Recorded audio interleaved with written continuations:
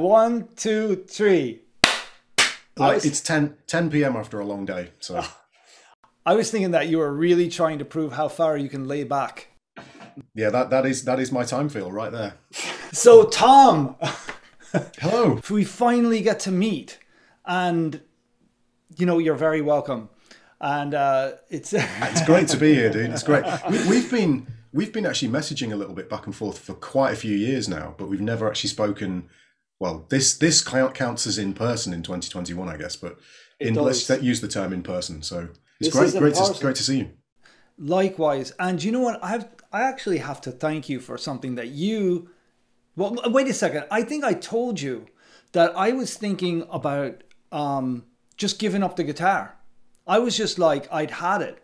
And I saw one of your courses. This is the good old plug. He didn't tell me to do this, folks. No, I've not paid you any money. I saw one of your courses and I was like, you know, it's been a long time since I've done, you know, anything like that. And I bought one of your courses and I got actually inspired to start practicing again after just not. That's amazing. Those occasionally people email me when they've bought the stuff, and you know, very occasionally they'll complain, but mostly when they say something nice, if they say that they've been inspired to play or to do something different or whatever, those are the best compliments, really. So that's amazing. Thank you. That's great to hear. I mean, thank you, because it got me to think about things in actually a little bit different way, and I stole some of your stuff, some of your pedagogical approach, which I'll tell you about that later. It actually was it really helped. It helped to make one of my videos, which you will see right up here right now, which has nothing to do with playing legato. Okay, I'll tell you. What it was you were playing, I don't know, maybe even just a scale. And you were saying, okay, so if there's 3 notes per string, you know, your tendency is to go da da da da da da da da da da da. You know how legato can sound. And then you said, no, think of the after every 4/16 notes, try and accent, or at least think of that. To feel it, yeah. To feel where that downbeat is. Well, guess what? If people did that, who are, of course, nobody who's an economy picker is watching this because it's Tom Quayle. But in case that there is somebody, one of the major problems with economy picking is that, well, there's a few of them. There's a few major problems that can be sorted early on if you get the player to know where the downbeats are, especially when playing 16th notes, because the same thing exists, probably even more so, is to go ba-da-da, ba-da-da, ba-da-da, ba-da-da. Absolutely, you know? Yeah, absolutely. And the weird thing with economy picking is you have to pick up when your body is telling you feel down, you know? I mean, not feel down. You might be feeling down that you're playing it. You might be feeling down that you've decided to use economy picking. I haven't had that feeling so bad yet, but it's happened. And to play in time, I stole exactly that idea, which I think for legato playing is so important to know and to be able to emphasize that. It makes sense because it's the same thing. There is a bias in the technique towards the number of notes per string. And the idea is that you're doing the same. It's exactly the same, actually. Well, it's not exactly the same because obviously you are picking everything, but always that next string is attacked with exactly the same kind of stroke. And inevitably, because of the weight of gravity, you're pushing down. You know, you're actually moving the mass of the hand down, you're getting an accented stroke. So that accent is making people hear those triplets, or it's making people feel the triplets. That's more important. Yeah. And I always say to people, and I'm sure this is what you do now as well, it's a lack of control. So it's the lack of control to be able to feel that group of 4. You're always feeling the group of 3. And it's something that, like, it's almost like my gospel now. It's become so, because it's such a common problem for so many guitar players. And that's, I mean, I hadn't actually ever thought about it with economy picking, but it makes perfect sense. I mean, I'm a terrible economy picker. It's one of those things I can only do in one direction for some reason. I can only do it this way. Yes. As in descending. I can't ascend and I can't sweep pick down if we're including that in the economy picking kind of canon, if you like. I can only do it upwards as well. So it's not something I've ever investigated, but you mention it there. It absolutely makes perfect sense. I think it is a brilliant piece of pedagogy that you've articulated that it really needs to be picked up. It needs to be picked up by all teachers. And if you are a teacher and watching this and you don't quite know what we're talking about, is there any, well, there's Tom's course, but I don't know exactly where it is in the course. There's also my video on economy picking. Does economy picking work? You should investigate this. If you don't know what Tom's talking about, I mean, are you teaching, Tom? I don't teach at all now. No, I do the odd thing here and there, but I just don't. It's not actually that I don't have time. I just it's not something I want to spend the very little bit of time I have doing, because I've done so much of it in the past. I enjoy it, by the way. It's not something I don't enjoy, but I've got so much, and I've got a 4-year-old now as well, so I try and reserve some time for that. We won't get into that though. So maybe we'll find out which course it is, and I'll link that in the bottom. Which course? Yeah, it's Modern Legato Part 1 is the one that deals. There's 3 parts to it, and they all deal with separate elements of the technical approach. And making it musical and creating lines. But part 1 is specifically what I would call the separation of numbers of notes per string from the subdivision. So you don't have the subdivision dictated to you by the number of notes per string. You're in control of the subdivision as opposed to the number of notes that you're playing on each string. Okay, so we're veering pretty far off of where I want to go, which is perfect. It's exactly what I wanted to do. So let's say somebody is going to work on that. Somebody's going to, first of all, if you didn't know, Tom, you've got a bevy, no, a gaggle, a pod. I think a colony.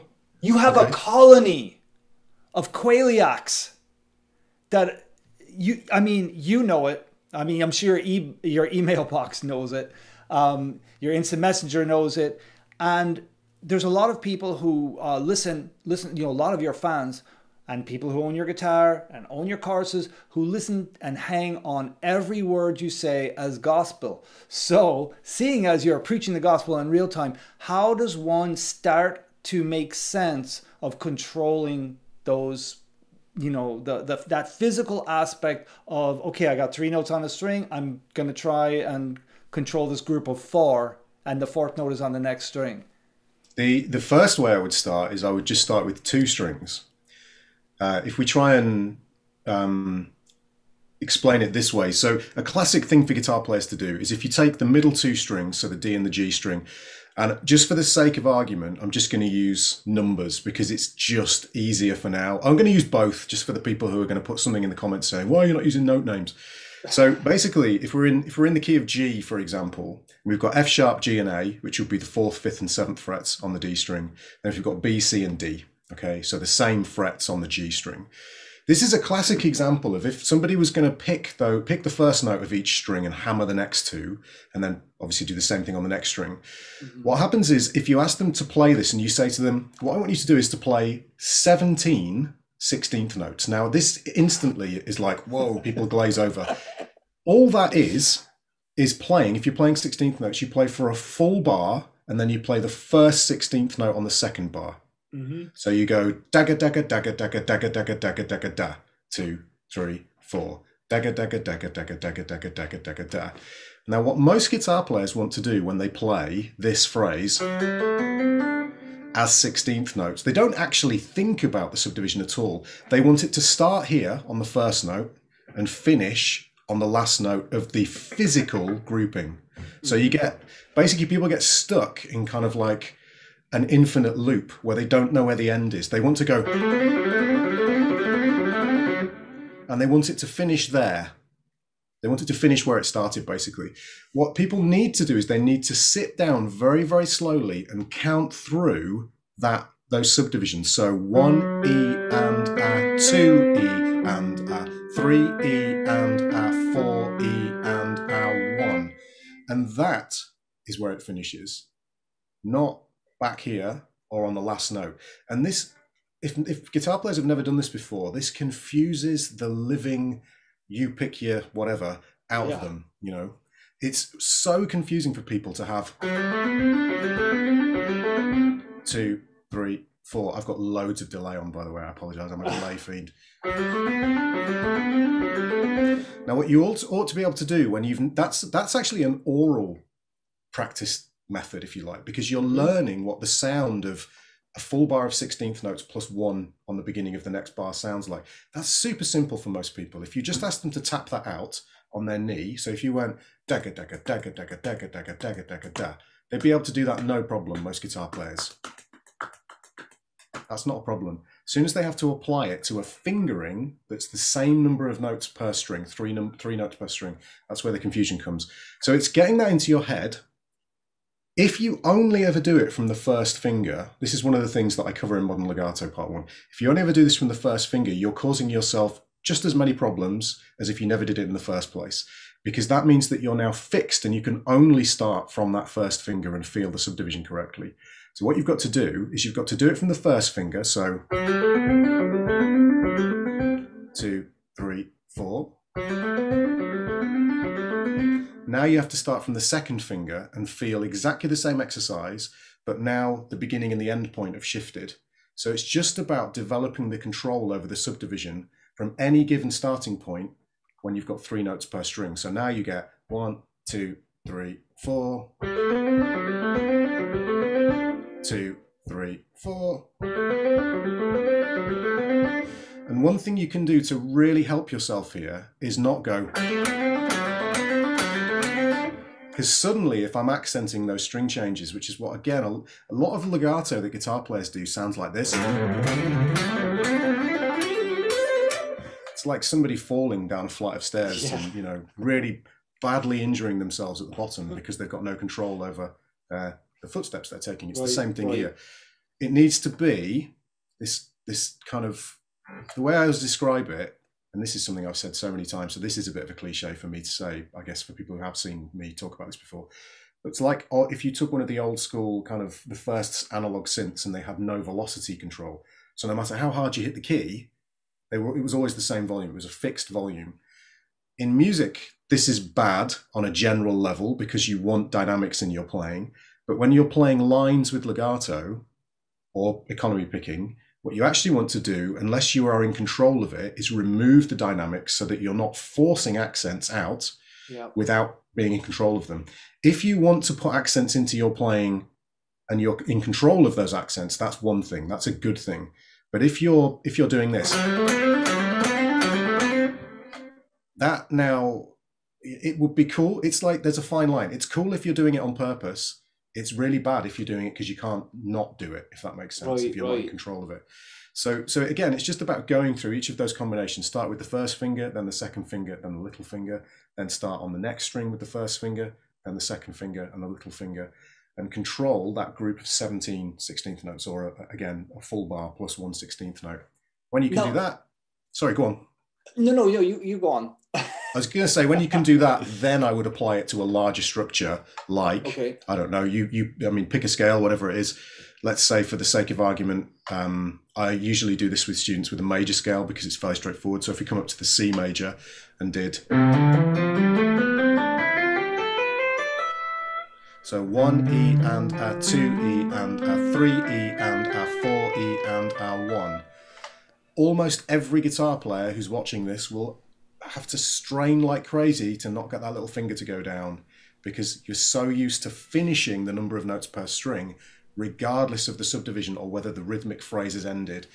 And when you get to the top, obviously 1 E and a 2 E and a 3 E and a 4 E and a 1 E and a 2 E. I'm hyperventilating now. 3 E. I can't remember where I was, but anyway, you get the idea as you come down. Exactly. I need to be able to circular breathe. So that's the idea. And then what happens is, as you get better at this, you can start to, again, if you're not going, I mean, they're super weird on the way back down, because suddenly you've got like 3, 3, 3, 3, 3, 1, 2, 3, 4, 5, 3, 3. That the accent occurs in a really strange place. Once you can feel those subdivisions, if I tap my foot,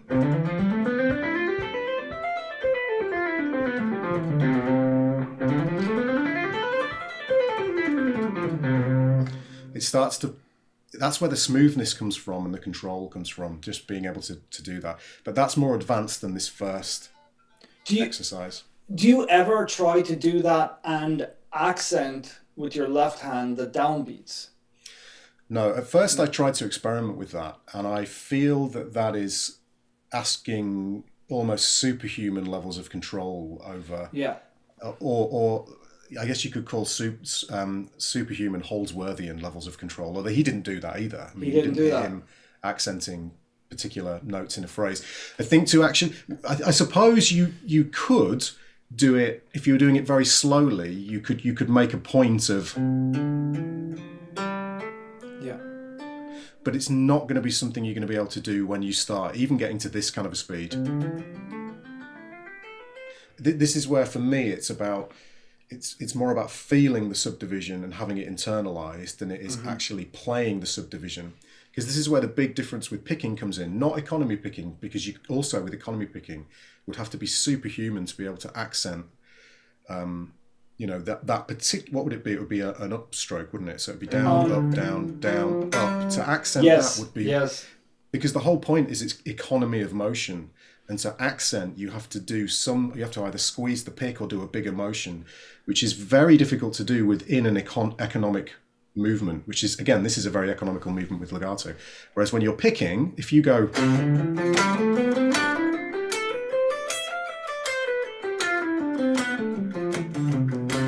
That's not so much of an issue for people, even with, I'm not going to do it crazy fast, but... Yeah.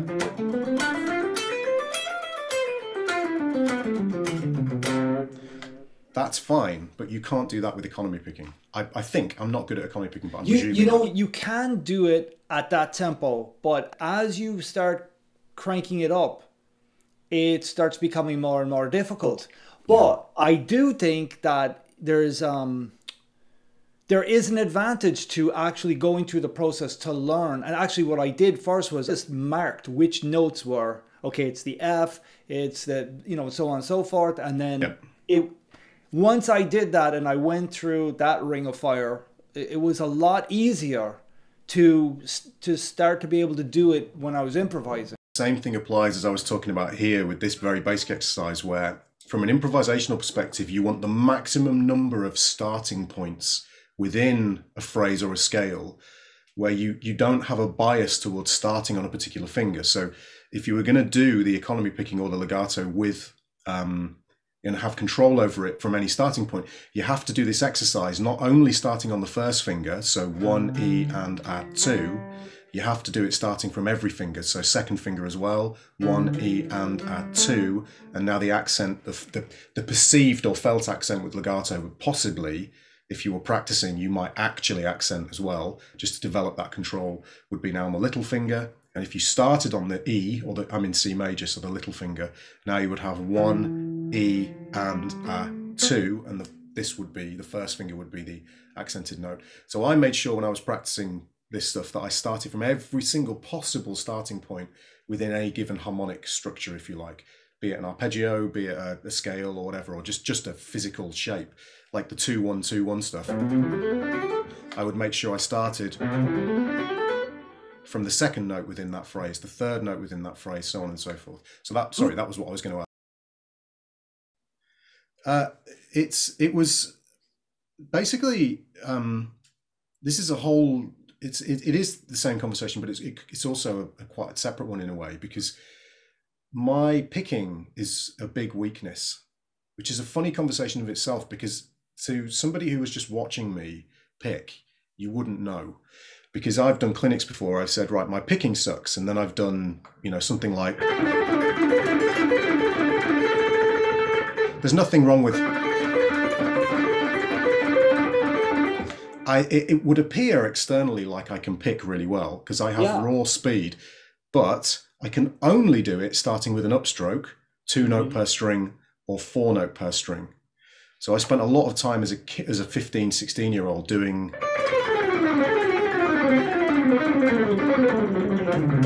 all that nonsense, which is useful, but not, useful as you get older or more musically mature. And if you want to keep your friends. Yeah, exactly. Yeah. It's terrible for that. If that's important to you, sure. But that's not, I mean, we're in lockdown, who cares about that? Exactly, yeah. I found that I could only do that with an upstroke, because when I do it with a downstroke, I have an inherent bounce across the string, which is probably Troy Grady has the answer for it, and I just need to look into that.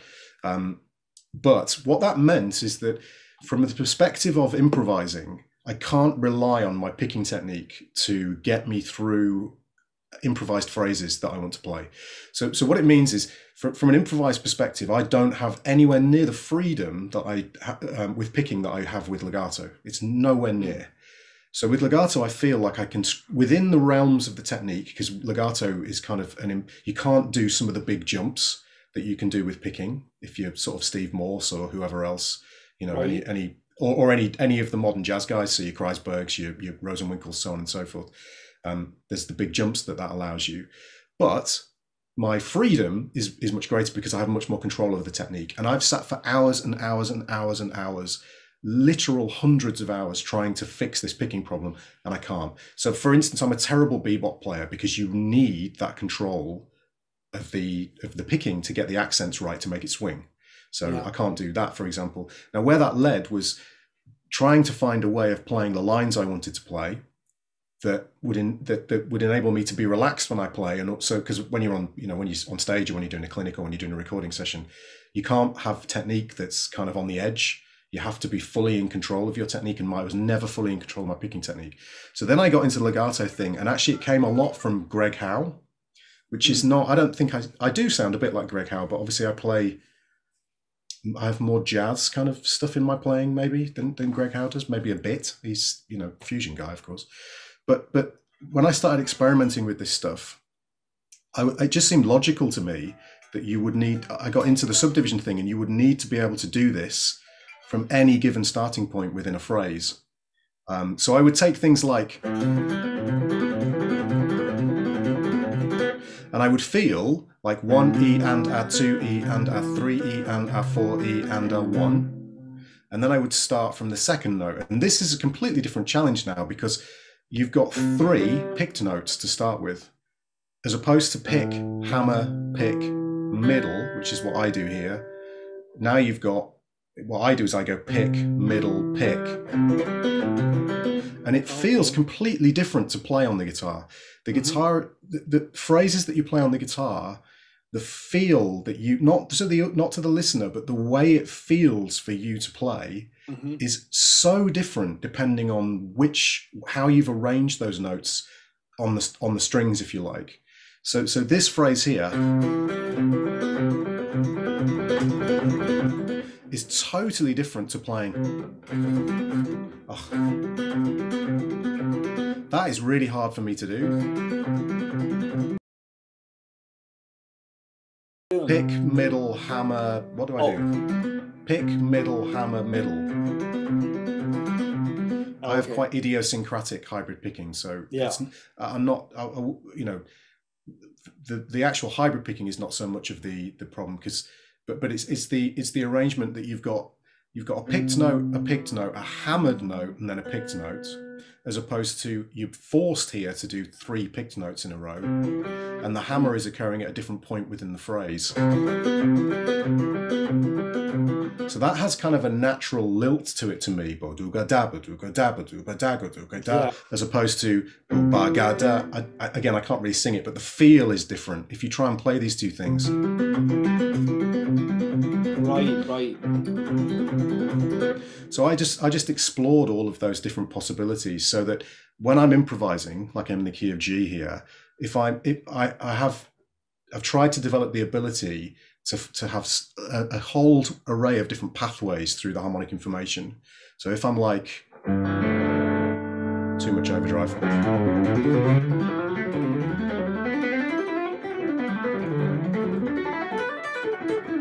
Sorry.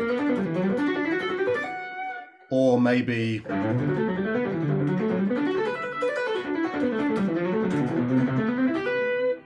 it's not one thing. It's not, I can start from any particular point within the scale and be able to construct in real time a 16th or triplet based line, or an even or odd subdivision based line because the starting point isn't going to trip me up. I don't have to always start from the same finger at the same point within the scale in order for the line to come off, if you like.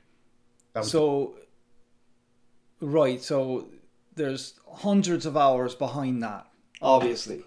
Hundreds of hours, extremely slow practice. Really, really slow practice, keeping the technique exactly the same as it would be if I was playing up to whatever the arbitrary hypothetical subdivision or tempo was. But it would literally be, I'm going to add chromaticism in here as well, because I can't, it's difficult for me to switch it off. But like, again, in the key of G.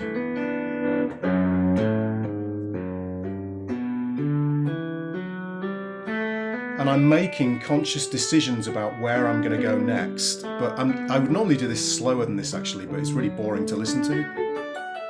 And it starts to develop all of these pathways that you can take. So it's like having, as opposed to a fixed piece of muscle memory, it's like having hundreds of individual bits of muscle memory that you can pick and choose from in real time, depending on where you were the second before, if that makes sense. So there's very rarely a point, unless I'm playing harmonic minor would be an example, where I haven't sat and done this for long enough.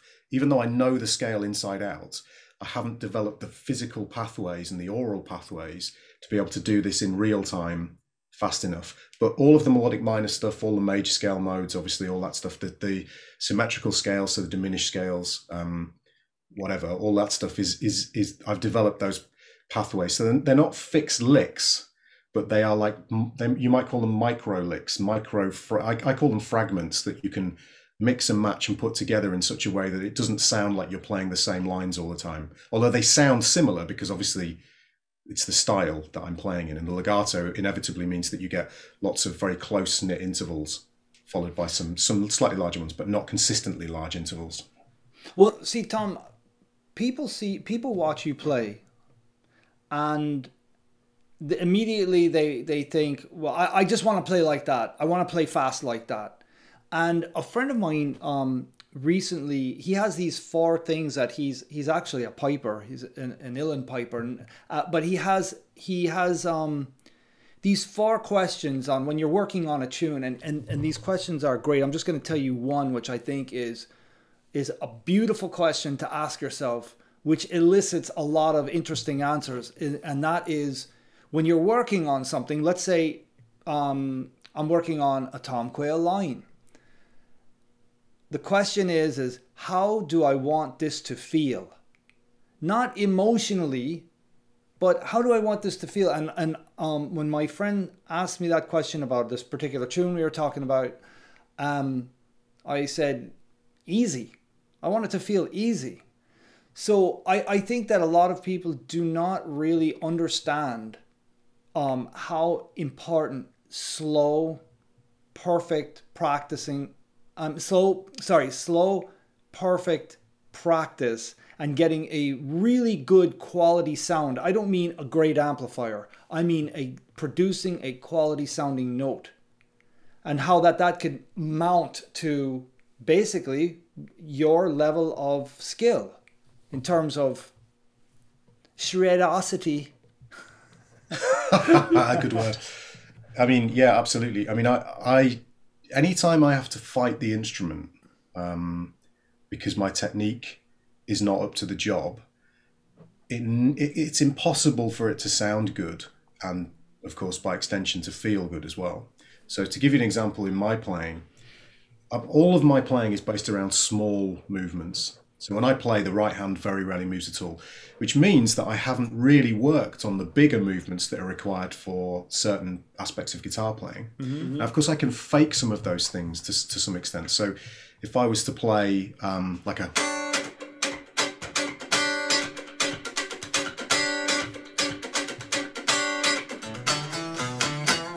I can do all that, but the thing is, up here, very quickly, tension starts to build in. That you watch a guy like Mark Lettieri, that's not there, because what he's done is he's developed this particular approach, the larger movement style of playing, the more kind of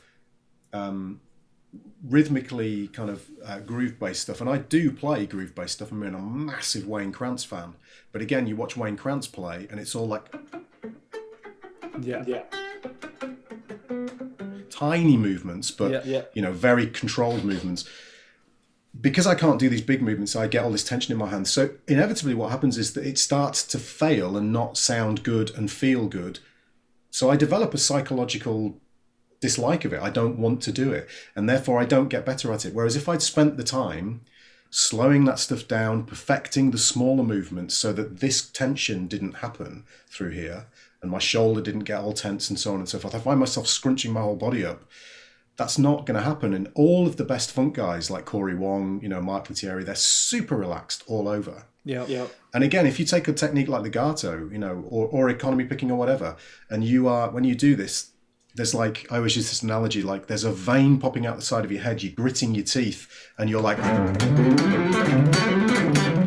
it sounds bad, and you're going to run out of steam really quickly, and it's just not going to feel good to play. Then you combine that with the adrenaline of being on stage or on, you know, in a recording studio or in front of a video camera or whatever. It's not going to happen. I mean, I remember for years, every gig I did, I used to come off stage feeling hideously disappointed in myself because my technique was, I should say, actually, I only started playing this way in about 2006. So prior to that, I was a much more picking, I would say like a Pat Metheny style, where it was a combination of picking and some hammer-ons and pull-offs. I was obsessed with Pat Metheny. And every gig I did, my technique failed me when I really wanted to go for it.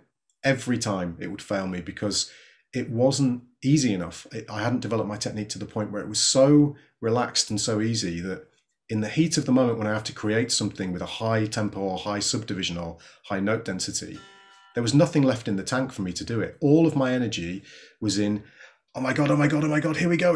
And then it just didn't work. Whereas now, the one thing I can guarantee is that no matter what environment I find myself in, and most of my, let's call it the previous day job, obviously I'm not doing this now, was doing masterclasses and clinics where you are playing in front of baying guitar players who cannot wait for you to screw up. I mean, I'm being really, really harsh. I mean, it's not that, obviously. They're there to enjoy guitar, but you know, sometimes it can feel that way. That it's like, you know, you get on stage and it's like, do the thing, do the thing, the legato thing, do it now. I want to see it.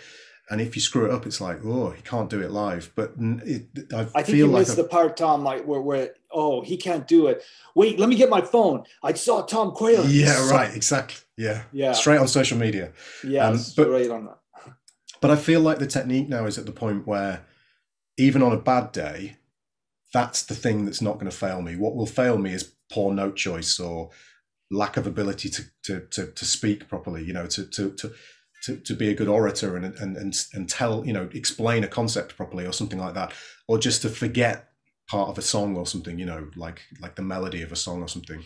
But what shouldn't fail me is my technique, because I've worked so hard to get that. Like you say, it feels easy. It doesn't feel difficult to do. I think that's really important.